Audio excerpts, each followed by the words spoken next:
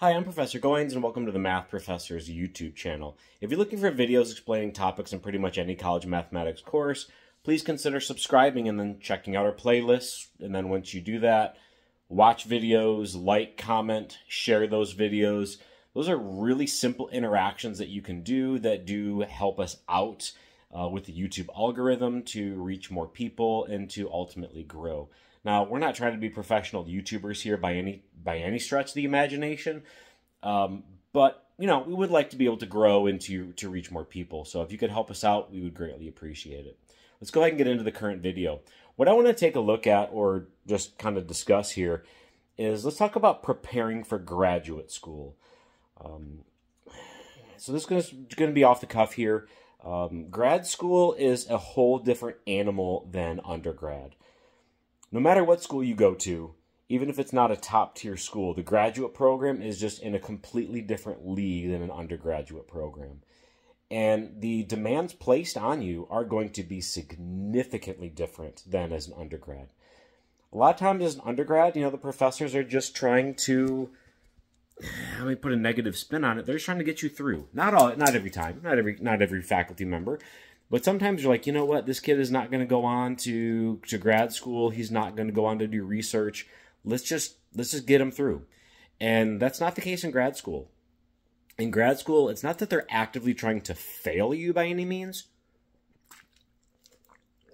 But what they're trying to look for is who's able to do research, who's able to actually survive and do some advanced mathematics. So they're going to put a lot of pressure on you.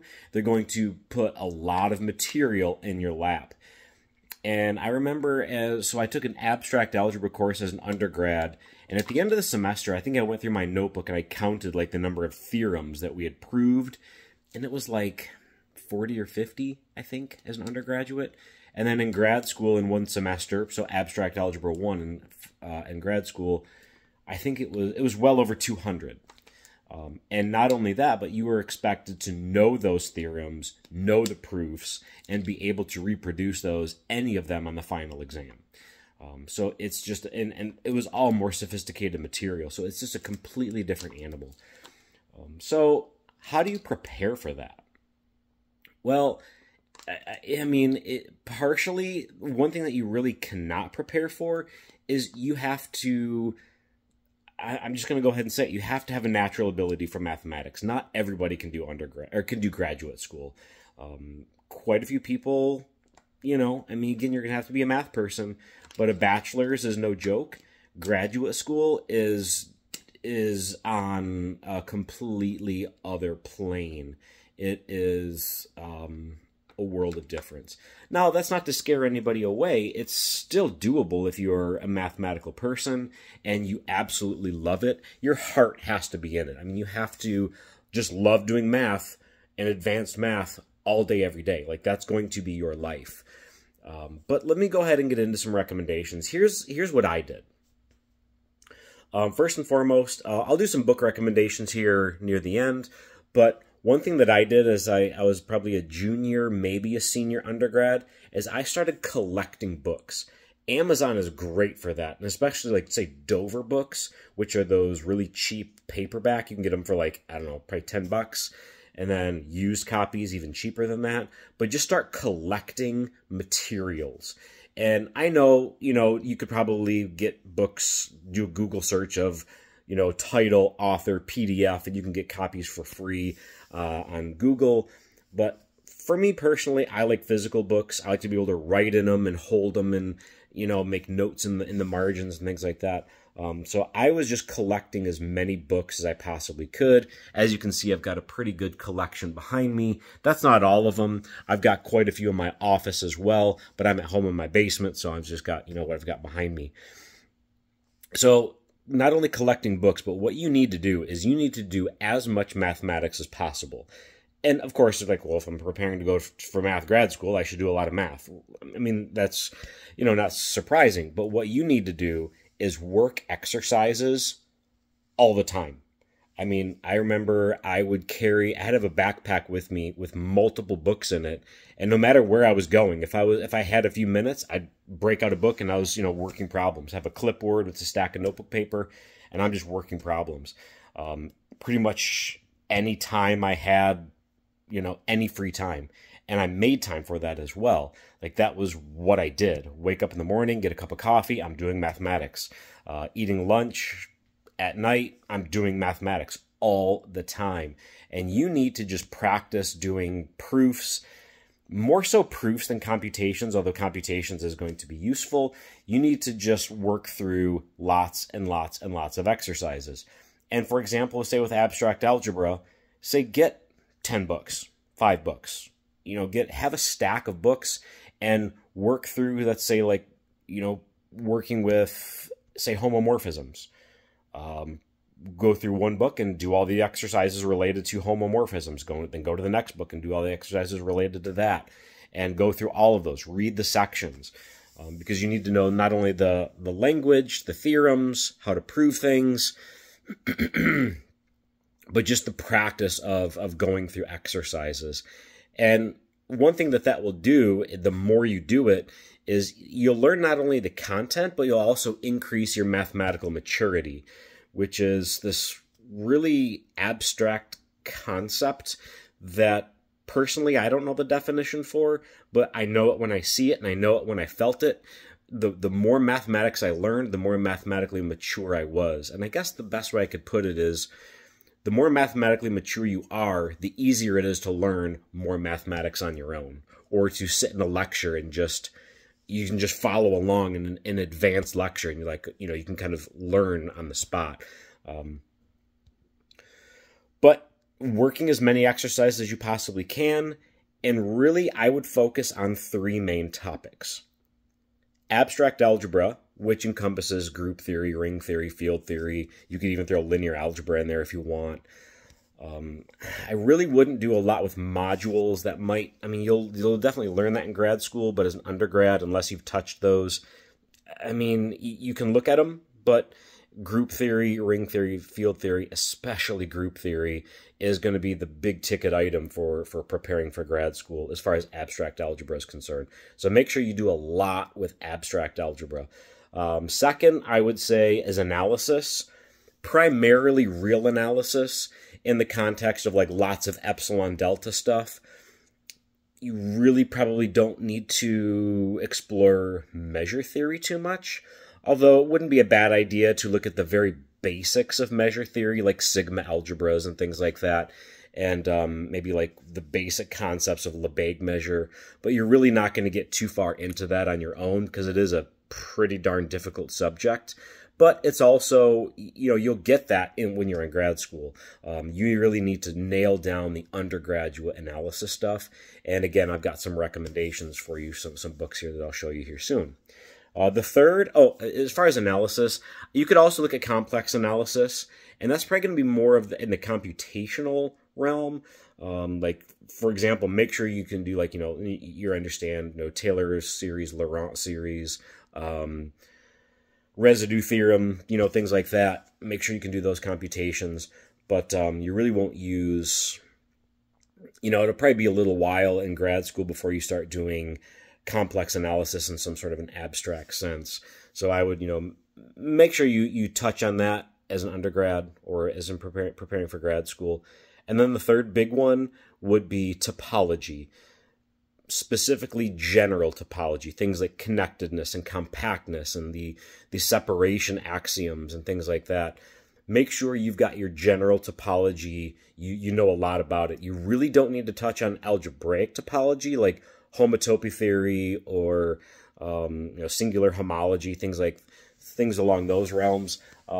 If you want to explore that, if you have time, go for it. But general topology is the main thing that you need to look at. In addition to those 3, so algebra, analysis, topology, you could take a look at things like additional topics in set theory or logic, related to proving theorems. If you have time, you could always look at, some calculus topics. I really wouldn't spend a lot of time doing much calculus. because that's not really going to be the main emphasis. And you'll kind of pick that up as you go through your analysis courses anyway, and you'll pick it up at a more advanced level. But again, if you have time, pick some topics that you're interested in, because a big part of it is just doing mathematics. But if you're preparing for grad school, you also want to be able to do the correct mathematics. You know, you really don't need to, if you've never done anything with, say, Fourier analysis, boundary value problems, you know, some kind of basic PDE stuff, you know, don't worry about that. Don't be like, you know, and again, unless you want to. But my suggestion is just pick the main topics, and then if you have additional time, go ahead and look at some other stuff as well. But let's go ahead and let's get into some book recommendations. So I'm going to go over here to my bookshelf. Now, again, I've got a lot more books. That's my wife's side. This is my side. I've got a lot more math books than I will address, but just to kind of hit some basics. First of all, if you are a math person, you probably recommend or recognize these yellow books. Of course, the Springer books are classics. If you're going to go to grad school and you want to say, let's start with topology. Actually, let's just kind of go down the list here. Actually, no. Let's just go topology. A really good intro topology book would be Gemignani. I would say this is, you know, it's a cheap book, Dover book. You could get this for, I don't know, I haven't looked at prices in a while, probably under 10 bucks. That's a good one to pick up simply because it's cheap and it's pretty good. That's actually the first topology book that I ever used in a course. But the standard is Munkers. This right here must be on your shelf. You absolutely have to get this and go through it. It is a fantastic book. And it's got a lot of content, and it's at the right level.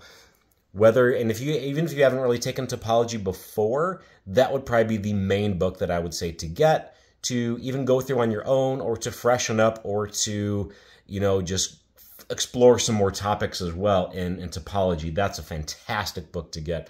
Other than that, I've got a variety of other topology books up here. Hatcher's a good one, but that's algebraic, so I'd probably, you know, you could pick it up if you find it for cheap, but you won't look at it for maybe for a little while. One other book that I would probably recommend is Intro to Topological Manifolds. This is a Springer book. It's a really fantastic text. First couple chapters, especially the first chapter, you'd want to go through. Then it starts getting into topological manifolds, which might get a little bit more intense than you will be prepared for on your own, but that's another good one to add to your shelf. I've got some other ones up here that I wouldn't recommend as a beginner. You know, Bredon or Rotman, I would probably steer clear of those. And then coming down here, classical homotopy theory, that's in notes in algebraic topology. Those you'll look at, and even the elements of homology theory. That's way too advanced for beginning grad school. Add them to your shelf if you find them for cheap, or if you really are curious, but that will be more for down the road. Let me see if I have any other good topology recommendations here.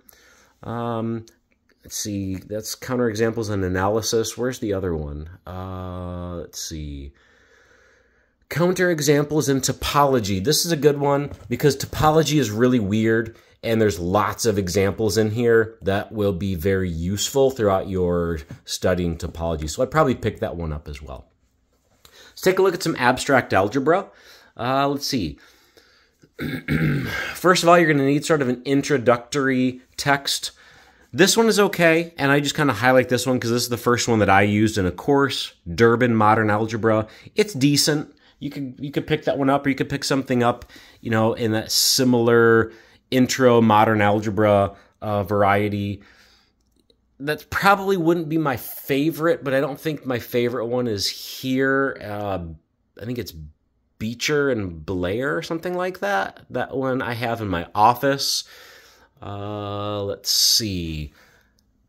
Dummett and Foote is probably the best on the market in my eyes. It's a fantastically written book, lots of really good content. It's laid out really well. First few chapters, maybe in the first half dozen chapters, if you took undergraduate algebra, you should be able to get through. Some of the exercises, of course, would be a bit difficult, but a good amount of that you could be able to read. This one, Algebra Chapter 0, is also it's pretty similar to Dummett and Foote. Both of those are really, really good books. Grove, that was the book that I used in grad school, my initial grad course, and it's a tough book. It's a really tough book, but it's cheap, so you could pick that up just as a reference. Any other abstract algebra books? Hungerford is decent. I feel like the notation is a bit outdated, so it's a little bit harder to read, say, than a Dummett and Foote and an Alufy. But Hungerford, it's a good book simply because it's a classic, but the notation, again, is going to be outdated. A Course in the Theory of Groups, this has a really good first chapter, but then I think it kind of gets a little bit too heavy. But you know, for, again, self-preparing for grad school. But that's a good one to pick up. What else do I have here for abstract algebra? Don't know that I have anything else. And then let's get into just some analysis books. Let's see. First of all, Elementary Real Analysis by Thompson, Bruckner, and Bruckner is a really good one. It's readable, lots of exercises, and I would say it's at that like perfect level of you've taken an analysis course or two as an undergrad, you want to transition to grad school. This is a fantastic book. In fact, this could probably also be used as an undergrad book, but it's kind of right on that border. Principles of Mathematical Analysis, sometimes nicknamed Baby Rudin. That's a really good book, but it's also tough. It's a tough book. It's dense. Doesn't have a lot of explanations, but it is an absolute classic. If you can pick it up, that'd be a good one to take a look at and to attempt to work through. What else do I have as far as analysis for about that level? Let's see. Here's a complex analysis book, Conway, Functions of One Complex Variable 1. That's a good one. If you've taken at least a complex variables course, I would take a look at that one. Let's see, what else do I have down here for analysis? Wade, this is the book that I used as an undergraduate. It's pretty good. It's kind of, you know, similar to the Thompson, Bruckner, and Bruckner. It's about that same sort of a level. If you can find a used copy for pretty cheap, that's a good one to go through. Real Analysis by Foland.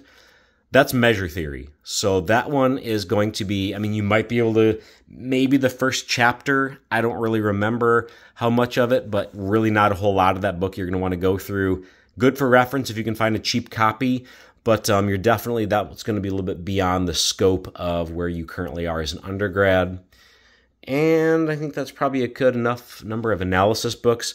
And like I said, if you want to go through some other topics, you could, well, let's say you wanted to do calculus. I probably, not surprising that I'm going to recommend my own book. So the book that I have published, Calculus, A Rigorous Yet Student-Friendly Approach by Kona Publishing, K-O-N-A. That's a book that I wrote and I'm currently working on the 3rd edition of. That would be a fantastic book to review some calculus stuff. But other than that, you know, learn some other mathematics that you are interested in. And if you have any recommendations, go ahead and post them in the comments below. But thank you for watching, and please consider subscribing.